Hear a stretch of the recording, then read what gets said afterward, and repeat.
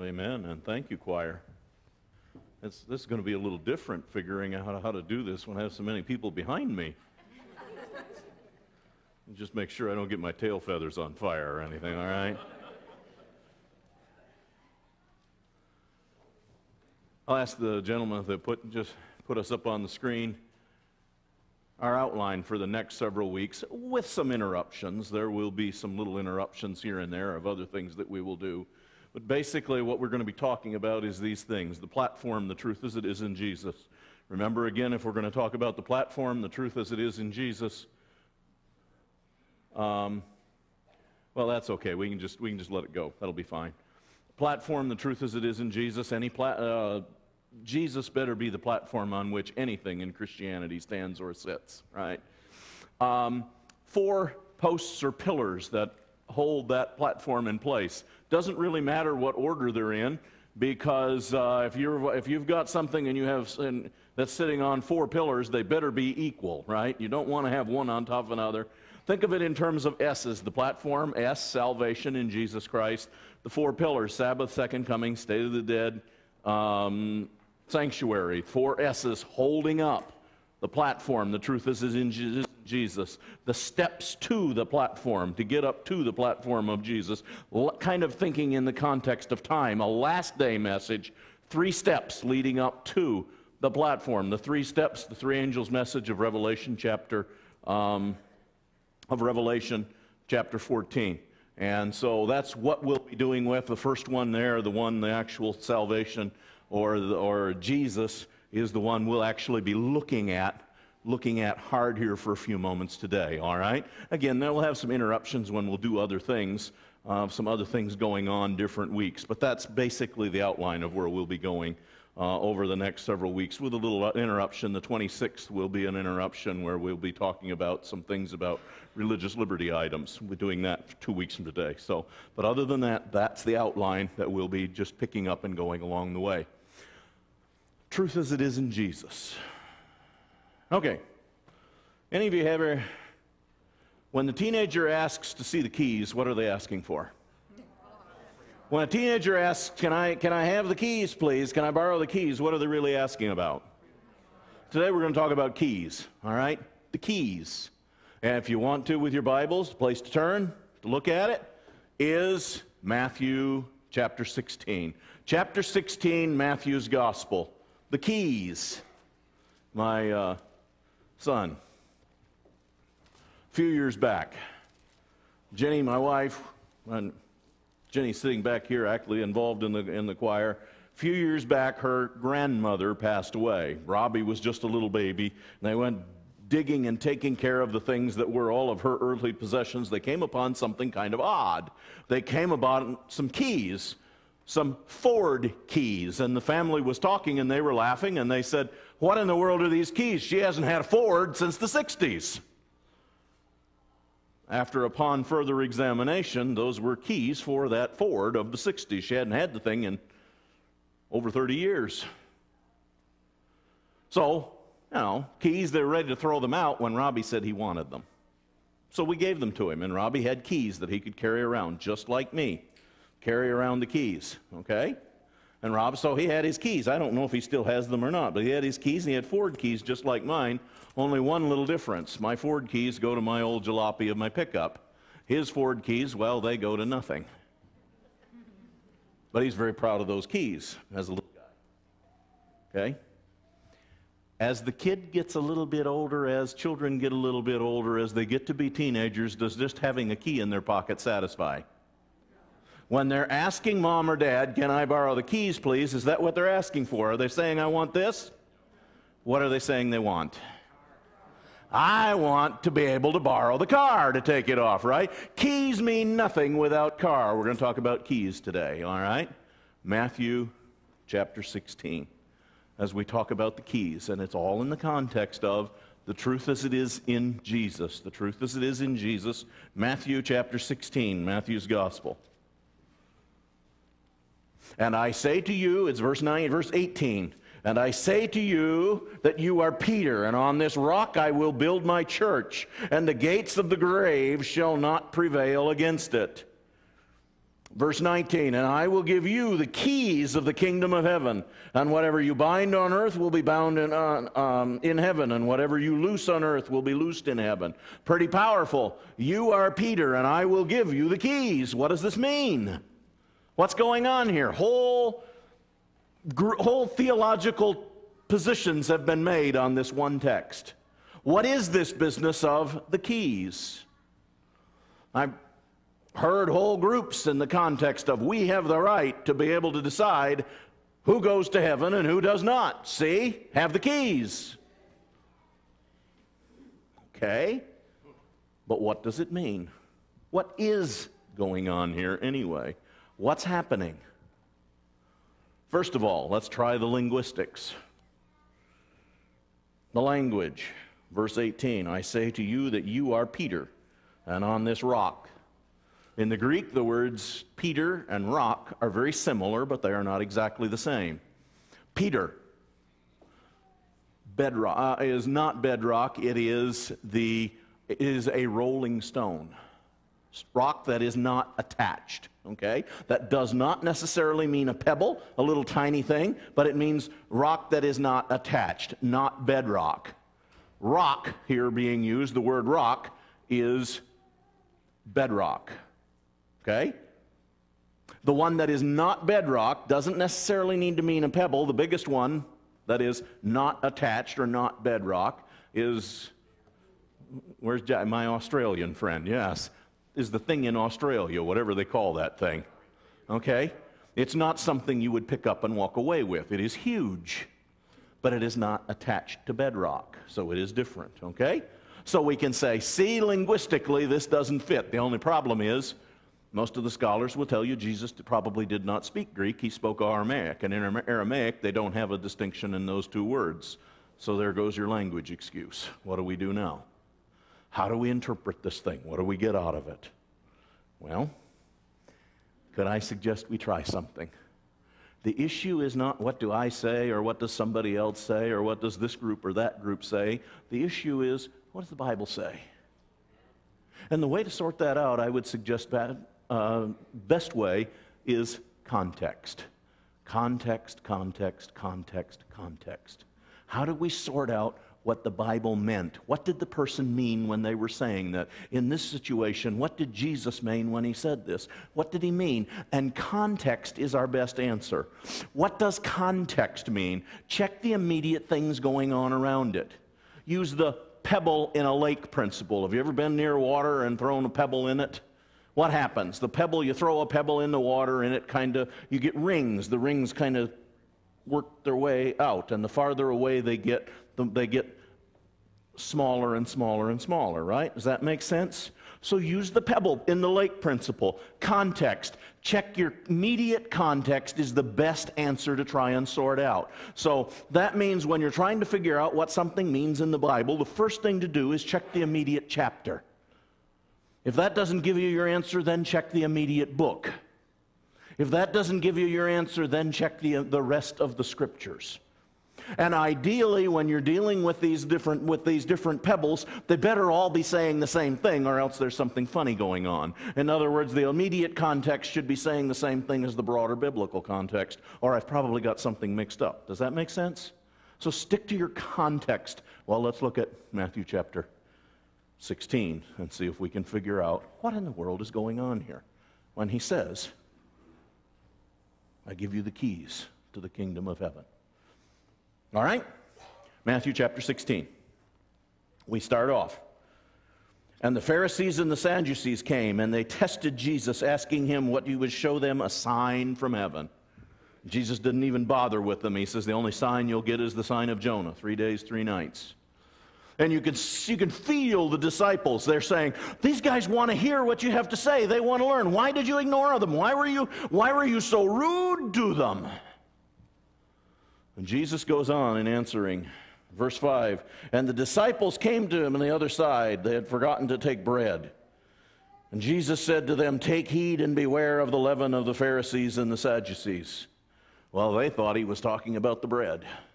And if you read on down, Jesus says, I'm not worried about bread. Have you forgotten the feeding of the 5,000? We made bread out of one little kid's lunch. Have you forgotten the feeding of the 4,000? Again, out of nothing. Bread is not the issue. And then he finally tells them right out, be careful of the doctrine, the teachings of the Pharisees and the Sadducees. That's what I'm talking about, not physical bread.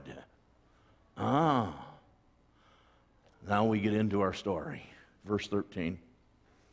And when Jesus came into the region of Caesarea Philippi, he asked his disciples, who do men say that I am? And they said, oh, depends on who you ask. You could get all sorts of different question and answers. Some say John the Baptist, some say Elijah, some say this one, some say that one.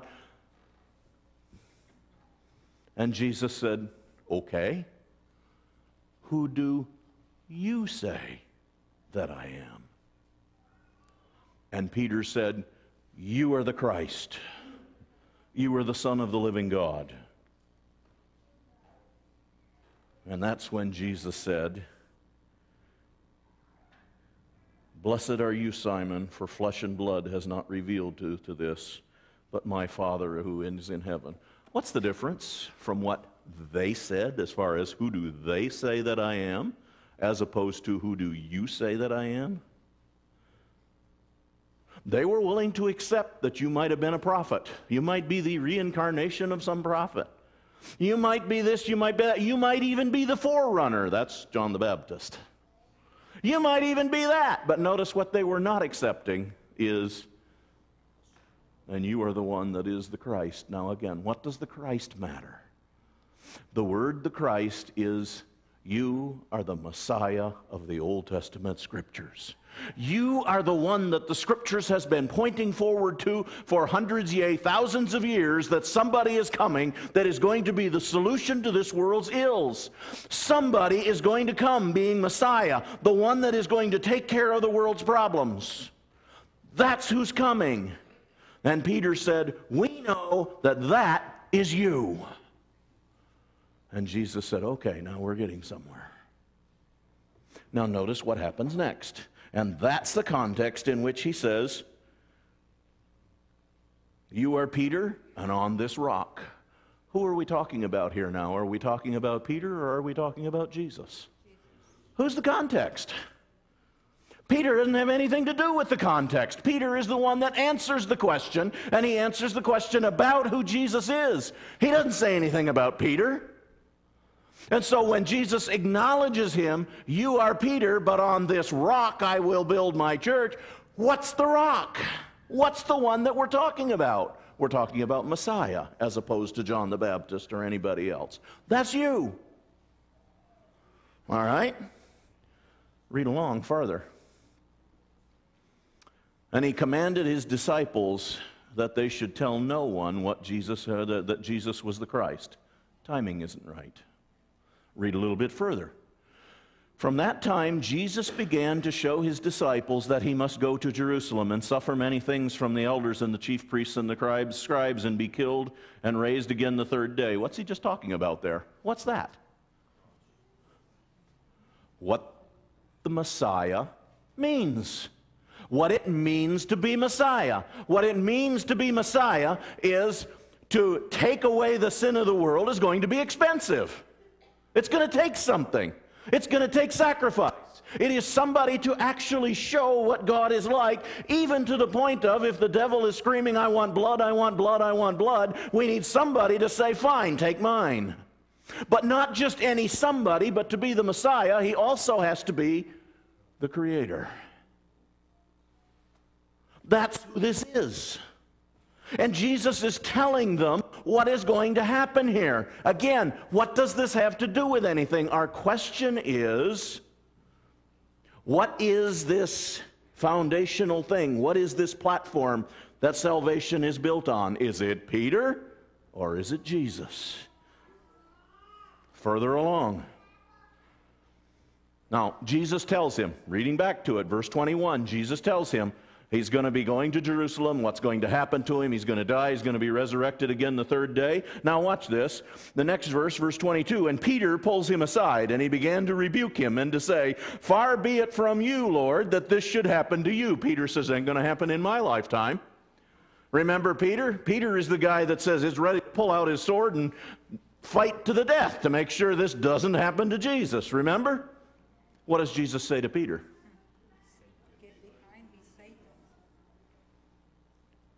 Does it look like Jesus is saying, "Peter, you will be the one you're the one that's the context of this discussion"? He just told Peter, "You're reminding me more of Satan than you are of Jesus. Get behind me." Ooh. The context of Matthew 16 is Jesus, not Peter. You want to go a little further? Let's try this a little. How did Peter think about this? Who did Peter think Jesus was putting in charge here?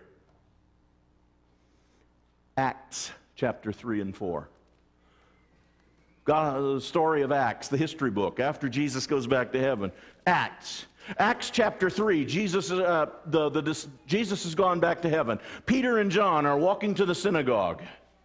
There is somebody there that has been sitting right in front of the synagogue for years begging alms. And this guy is sitting there when Peter and John come walking by, and everybody knows him because he's been sitting there for years. Anybody that's been coming and going knows about that guy. And Peter comes along, Peter and John, and they come by, and the guy steps up and says, "Hey, do you have anything to give me?" And Peter looks at him. Now that gets him excited. When Peter looks at him, that means, hey, I've got somebody's attention. I'm going to get something good. And Peter says, "Look at me." Ooh, this is going to be good. And Peter says, "I don't have any money. But what I do have, I will give you. Why don't you stand up and walk in the name of Jesus?" And the guy tries it. And when he does, he stands up for the first time in years, maybe ever. His legs have strength. Woo! And he did something that might scare some of the church people. He got to celebrating. I wonder why.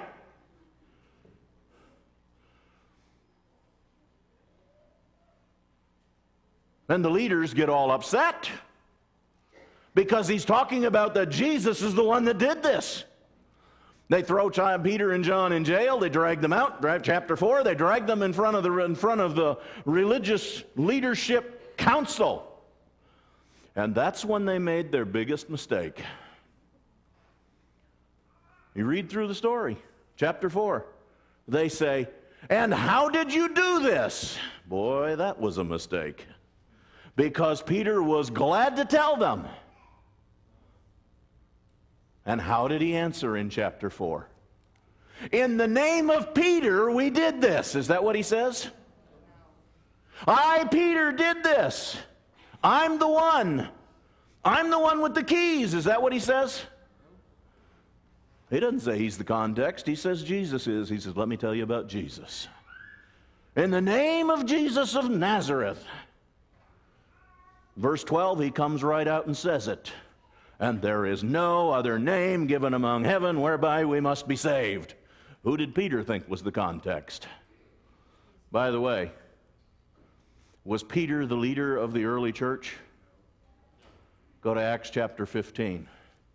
Acts chapter 15, you've got a discussion, a disagreement in the Christian church as to who should be doing what and what means what. And they come together and have kind of a council to talk it through. Who was it that spoke up and says, "I would say let's do it this way"? It wasn't Peter. It was James. Most Christian scholars will tell you they believe, and by the way, the early Christian church says this too, that James was the leader of the early Christian church. Most Christian scholars will tell you they believe that James is James, the brother of Jesus. But it was not Peter. By the way, shall we go a little farther? Shall we let Jesus explain what he means when he says, "On this rock I will build my church"? What does he say in his prayer when he doesn't even know anybody is listening? John chapter 17. John chapter 17. Jesus talking to his Father. And this is life eternal, that they might know Peter. Boy.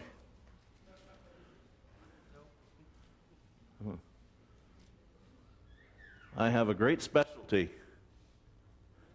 Like Greg Hahn, we're both good at putting people to sleep.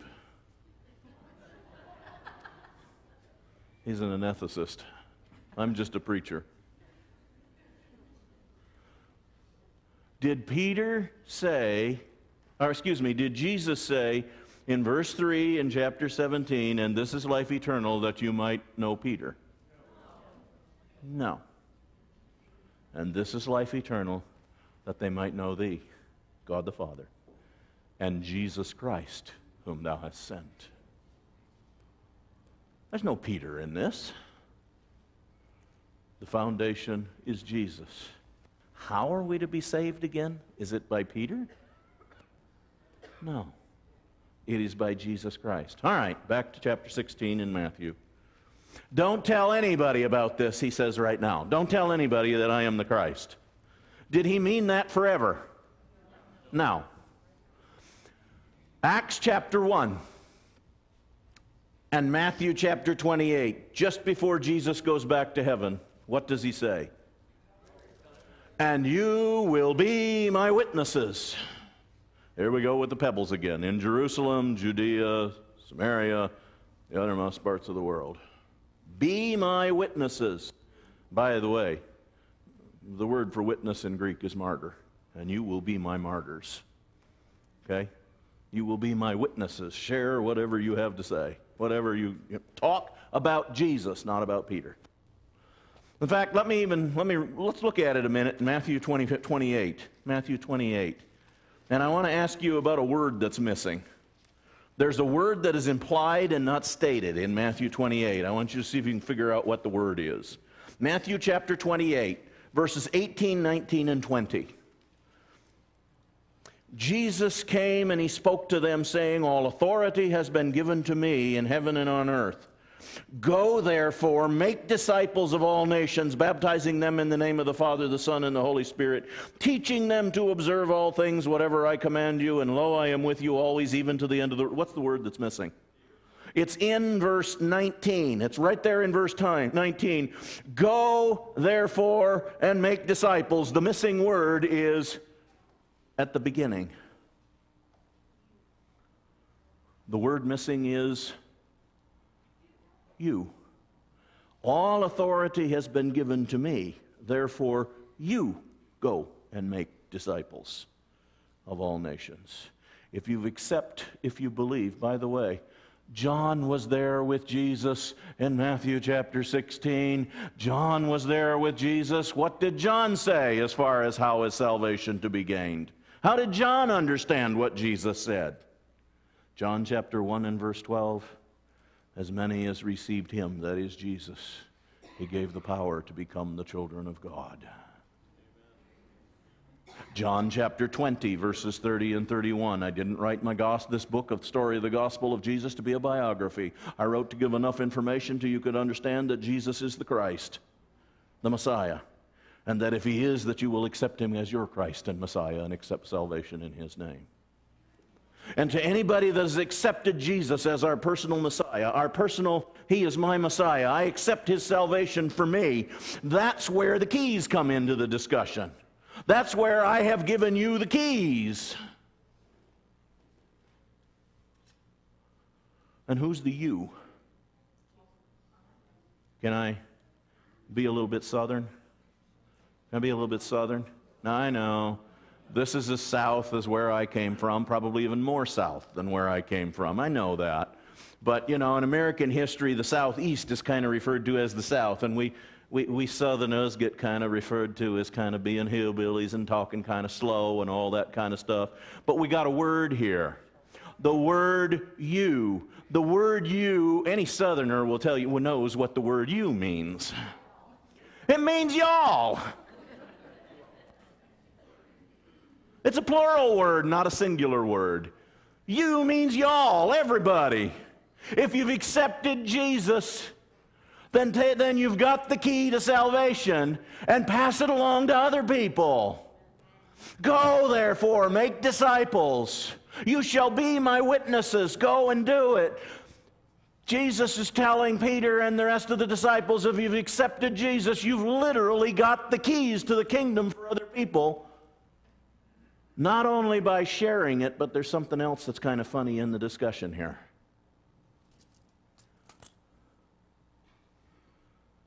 Sharing Jesus doesn't always mean words.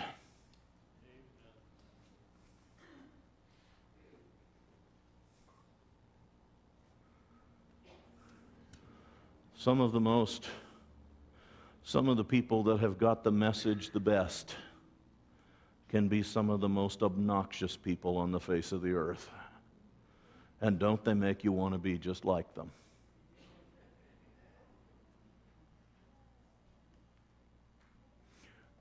Be my witnesses of what Jesus has done for us, but also in us. And so when he's saying witness, sometimes that means words, but all the time that means act like it. Does that make sense? To those that have experienced Jesus, unlock the prison doors. Unlock the bondage of a world of sin. Show people that the world of sin, the bondage of a world of sin can be unlocked. Show people the key. The key is Jesus. Put it in the lock and open it up for them. Open heaven wide. Because the simple, ugly truth of the matter is, we could be slamming the doors of heaven shut by acting as Christians in such a way that people say, whatever it is they have, I don't want it. Open it up. Because literally, how you deal with the key could have everything to do with whether the kingdom of heaven is opened or loosed by somebody or for somebody. That makes sense? As people who have experienced Jesus, take that key of Jesus that means so much to you, that means so much to us, and open it up open the kingdom of heaven for other people by using the key and sharing the key with anybody and everybody. Amen? Because it's not just about the key, it's about the car. It's not just about playing with the key here on earth, it's about opening up heaven. Because that's where the people of God want to be with their Lord and Savior. Amen? So let's open it up. Let's share Jesus with the world. Folks, salvation is in Jesus. It's not in Peter. Can I say something terrible? I believe in church. I believe God gave church to be the thing to represent Jesus to the world. But many, many, many fine people are in church that have nothing to do with Jesus. The context is not church, it's Jesus. The context is not Peter or the disciples, it's Jesus. Salvation is not by Peter, it's not by John, it's not by Hakes, and it's not by denomination. Salvation is in Jesus Christ. He is the platform upon which everything else is built. He is Christianity. Christianity without Jesus is Antichrist, folks. Jesus is the only way, and Peter knew this. Peter said, don't look at me. There is no other name given among men whereby we must be saved. And that name is Jesus. He's the key. Share the key of Jesus. Open the kingdom. Heavenly Father, we thank you for Jesus. We thank you for the plan of salvation that is Jesus. We thank you that Jesus is creator, that he became redeemer, that he is the Messiah of the Old Testament. We thank you that he has come and that he's coming back again to take his people home, to be in the kingdom of heaven. But for right now, we thank you that the kingdom of God is open and full and free for anybody. And help those of us that have experienced Jesus to be using that key in a way to open the kingdom of heaven for anybody and everybody, is our prayer. In Jesus' name, amen.